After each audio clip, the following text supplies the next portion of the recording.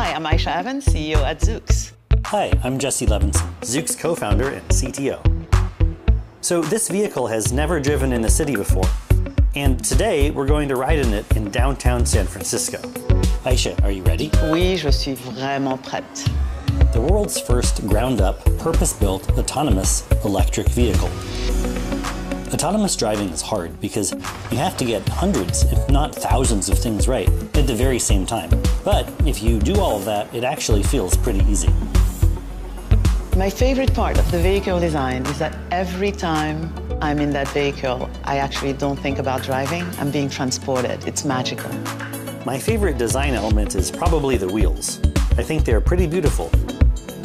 One of the best things about our vehicle is that every single passenger gets the exact same experience because of the symmetry. So what's interesting is that even though we're trying a whole bunch of stuff in a dense urban environment, after about 10 or 20 seconds, it just feels like the most natural thing you've ever experienced. The next step after today is to continue testing, both on private roads and public roads, and get to market in a dense urban environment and transport people in cities.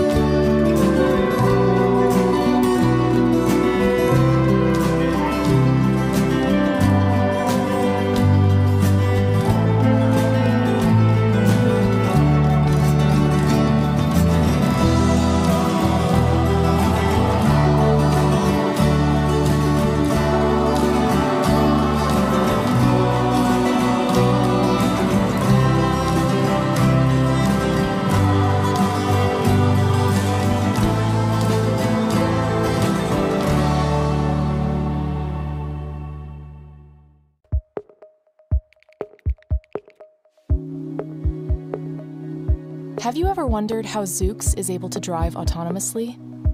Just like human drivers, autonomous vehicles need to be able to see and understand their surroundings before navigating through the world. Zoox does this using sensors, maps, and advanced software that handles perception, prediction, planning, and controls.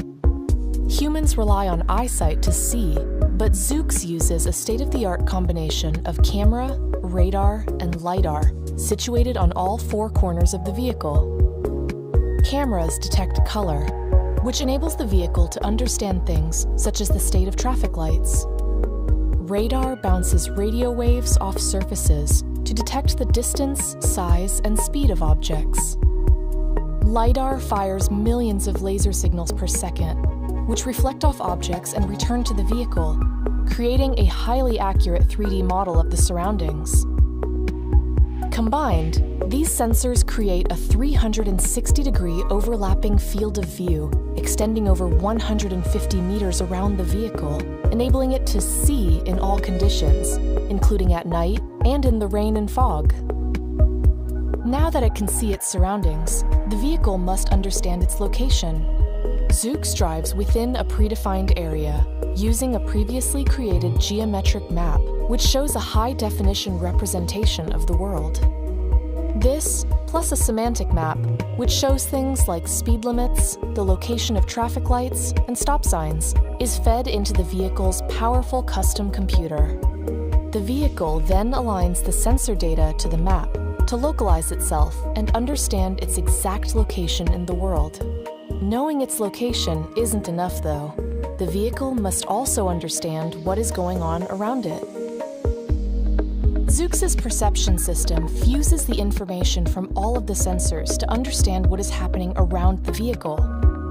A combination of approaches, ranging from geometric techniques to the latest in machine learning, are used to detect and classify people, cars, trucks, cyclists, and other objects. Next, Zoox's prediction system processes this information to infer the future intentions of people and vehicles around it and determines what might happen next. For example, is this vehicle going to turn left? Is that pedestrian going to cross the road?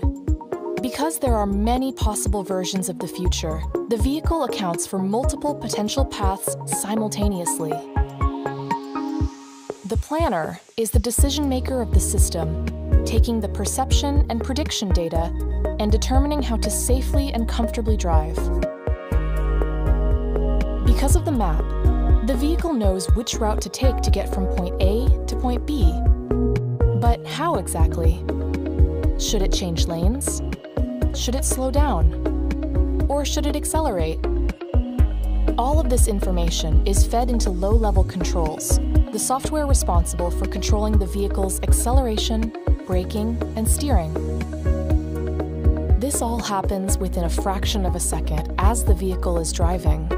And this is how Zoox is able to safely navigate through the world.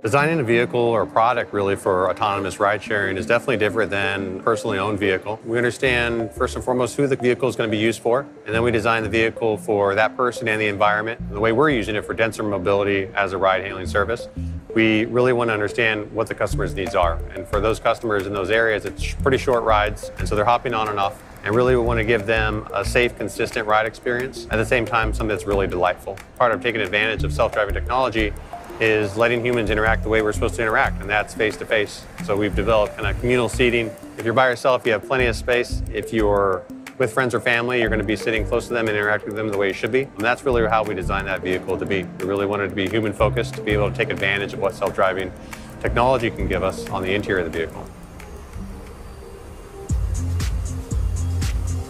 The vehicle is symmetrical in its design because our focus is on the interior. And on the exterior, we want to have consistent design for our sensor pods.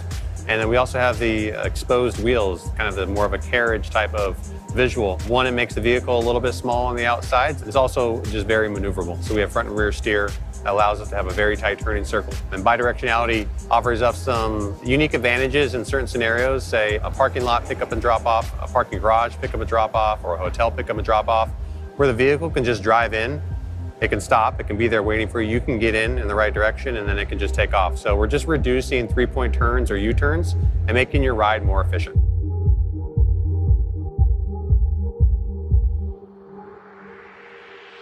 To be able to drive safely in the city, you need unrivaled visibility, if you like. So our sensor suite that we have, which is a combination of LiDAR, radar, cameras, need to be able to see 360 degrees around the vehicle, but more importantly, need to be able to see as early as possible. So as we come up to traffic junctions, as we come up to overtake vehicles, you'll notice we've positioned the sensors to give that visibility as early as possible.